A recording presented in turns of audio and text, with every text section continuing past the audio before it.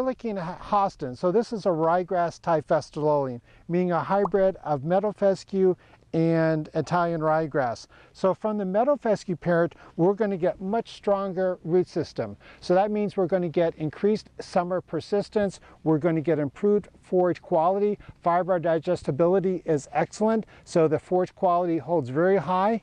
As a hybrid with ryegrass, we have excellent dry matter yield. Looking at it, we're up here at about 24, so much more forage yield at. So yeah, we have improved persistence, improved quality, and improved yield over ryegrass.